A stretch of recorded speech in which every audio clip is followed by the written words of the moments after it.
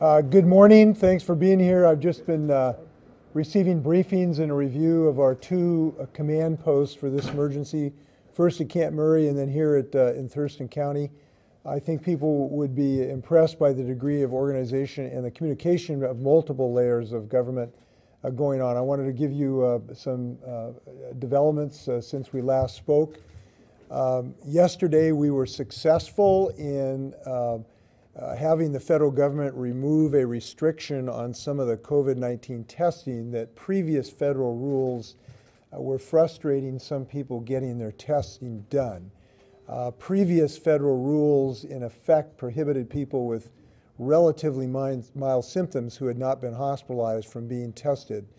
And I spoke to the Vice President yesterday and urged the federal government to remove those restrictions, and also spoke to Dr. Redfield, who heads the CDC, last night. And the federal government, I'm pleased to say, has removed those restrictions. So we now have been given a green light to increase the frequency and protocols under which people can actually be tested. I know that people have been frustrated by that. So that was a good thing that the federal government did to give us the green light. We are continuing to build our capacity under the understanding that we will need additional capacity for testing. As you know, we increased the public lab for our state lab by about tenfold in the last 2 weeks. The University of Washington has now come online. They started their testing, I believe, 2 days ago. They are continuing to refine some of their activities, I'm told, to essentially dial in some of the parameters on their equipment. But we're told that that will increase hopefully significantly in the upcoming days. We do want to reiterate, though, that we anticipate the need for scale of testing that will require the private sector to help out in this regard. We need to have the private labs to come to the front lines on this. So we are talking, and the federal government is talking to private labs to increase their capacity as rapidly as possible.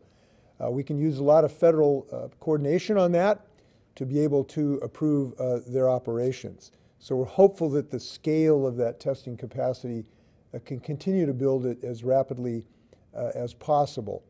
I'm going down this morning to see our Maple Lane facility. The state has stood up a facility to help people who need isolation to be cared for while they're in isolation, and I'll be going down to inspect those facilities this morning. We're pleased to see King County has essentially announced an acquisition of a motel for that purpose, and use essentially of some trailers or RVs on a short-term basis for the isolation of these folks. So that's the most recent report. I know that there are concerns of folks for paying for this test. We are evaluating if there is some state or other assistance to provide that for people who have difficulty in that regard. And we're evaluating options in that regard. We're hopeful that there could be some relief for folks in this regard. We hope to be able to say more about that in the days to come. I want to, in regard to the message we've all talked about our ability to all be leaders on this, particularly on washing our hands, essentially covering our coughs, isolating ourselves if we do have symptoms. And the one issue, again, I want to repeat, is the most important thing for Washingtonians right now is if you do have symptoms, you need to stay home. You just can't go to work. It's too risky at this point for everyone, your coworkers and your loved ones in the community at large. So we really need to do that. And I want to tell folks that I understand that that's harder for some people than others, both because of their jobs and because of their financial circumstances. I'm glad that the state of Washington has adopted really some of the best sick leave policies so that many, if not most, Washingtonians will have sick leave available to them, and I'm glad that we've passed those laws in the state of Washington to help people in this regard. We have seen increasing number of events that are canceled with large groups of people, and as you know, we have encouraged people who are responsible for large gatherings to give consideration whether it really makes sense to carry those on right now or whether it's better to pause those at this moment. And right now we are deferring to the judgment of people in this regard for these organizations. We've seen any number of companies cancel some of their larger get-togethers. One of the political parties has canceled an event. And we think people should be giving serious consideration to that, and we're deferring to their judgment at the moment. Now, that may change. We have emergency powers in the state of Washington to make decisions about that on a legal basis. That could happen. We have not made decisions in that regard. We are closely evaluating all of the science, and I am listening to our health department and our epidemiologists and some of the best, fortunately, we have some of the best scientists in the world today to help us make decisions in that regard. I was just asked by some of the personnel here about planning for schools. Schools at the moment are making independent decisions in their leadership and their communities about their activities in schools.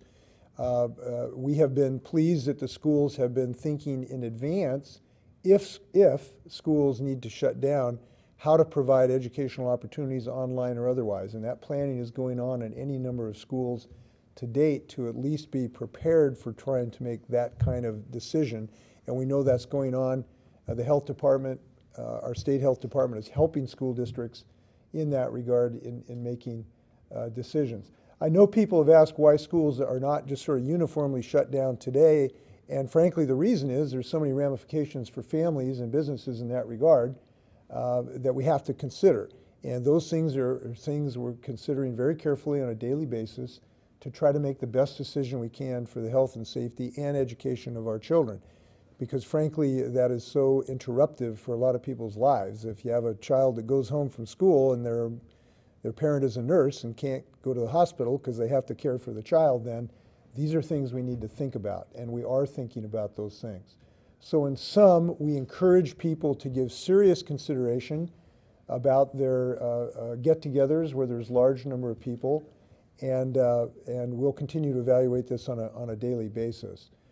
With that, John, would you like to add anything or not? I think that's well said. Okay, so thank you, John. Mike Pence's press secretary just tweeted that the vice president will be traveling to Olympia tomorrow. Will you be meeting with him, and can you talk a bit about what that visit will entail? I assume I will be. I'm not sure it's been scheduled yet, but I assume I will be. I've talked to the vice president 3 times now about this, and I'm pleased that our request, I assume that he was helpful in making the federal decision to remove these restrictions so we could do more testing, and I appreciate the federal government doing that, as well as Dr. Redfield, who responded to that. By the way, Dr. Redfield last night committed to sending more people to help in our contact tracing issues, which is a very labor-intensive thing to trace people who've had contacts of people who've been confirmed with the virus. He told us last night he will be sending additional people to help our local health department in that expanding activity, which we appreciate. And I've also talked to the Vice President about the stockpile. As you know, we've made requests to have access to the federal stockpile. We believe we're going to have a good result there, and also about opportunities to increase manufacturing of some of the medical equipment that we need. The federal government has emergency authority to essentially, in a sense, commandeer manufacturing capability. We've urged the federal government to think about that. So I know that we will talk about extensively tomorrow with the Vice President about all of these subjects, and I look forward to continuing that work.